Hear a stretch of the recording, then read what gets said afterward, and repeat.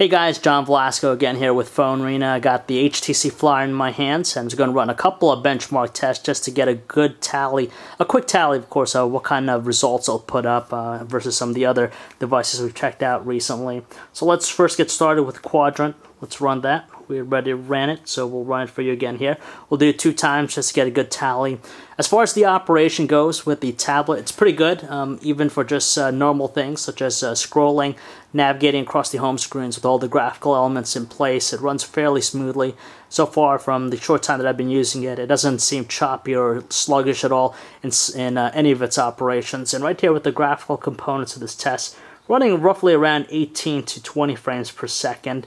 So just for this one here. The next one will give us a little bit more.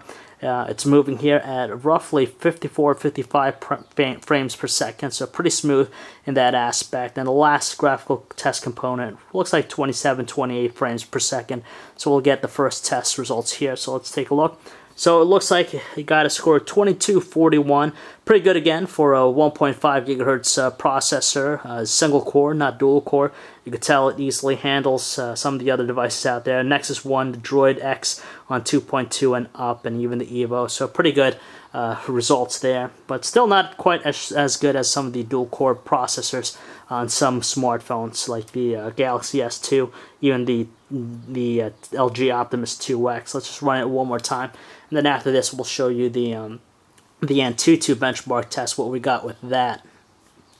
And overall, it doesn't take too long for the HTC Flyer to actually complete the test here, so fairly quickly versus some of the lower or mid-range handsets out there, which does take quite some time to complete the test. So again here, roughly around 14 to 18 frames per second.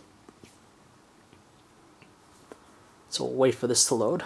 And then the second graphical component test here looks like roughly around 55 frames per second.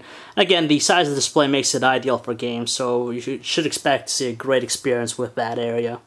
So this time around, it looks like we managed to get 2263. Still not as strong or not as good as for some of the dual core handsets out there. Most recently, we checked out the Droid X, and it did put up better numbers than the Flyer here. So let's just show you what we have with the Antutu benchmark test here. It gave us an overall score. Let's just go back here to show you. It gave us a total score of 2761. So not eye-catching or all that spectacular, but definitely up there versus some of the other single-core handsets out there in the market. So when we look at the score test here, it's roughly behind things like the Motorola Xoom, the Optimus 2X, and again, those devices have dual-core processors. This one here is right there, 2761. So that's pretty much it, guys. So if you want to learn more about the HTC Flyer, you can check out our website, PhoneArena.com.